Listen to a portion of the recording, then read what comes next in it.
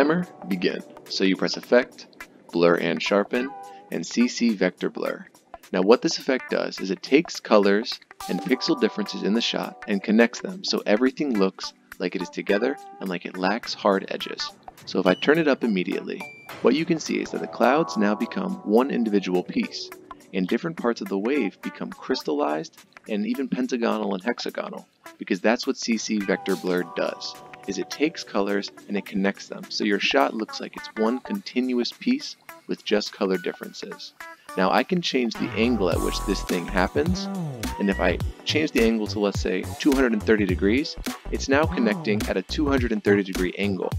If I bring it back to normal 0, 0, then there's no specific angle that is meant to offset. If I change the ridge softness, you can also go very high and get rid of that effect entirely. But the ridge smoothness is actually the effect used whenever you want to change the rigidity of the actual connected vectors.